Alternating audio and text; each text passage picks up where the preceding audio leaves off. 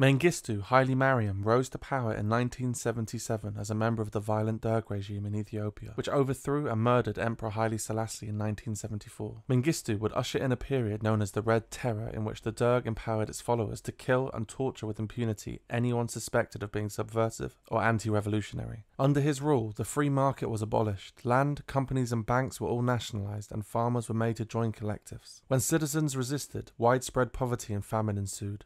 Mengistu met resistance with violence, and an estimated 2 million people were killed during his regime. It was reportedly not uncommon to see rebels hanging from lampposts every morning. Under Mengistu, the militia that governed the cabals, which were small administrative neighborhood units, were made to make families financially reimburse the administration for the price of bullets used to kill their loved ones. Human Rights Watch described his regime as one of the most systematic uses of mass murder by a state ever witnessed in Africa. In 2006, Mengistu was found guilty of genocide and crimes against humanity.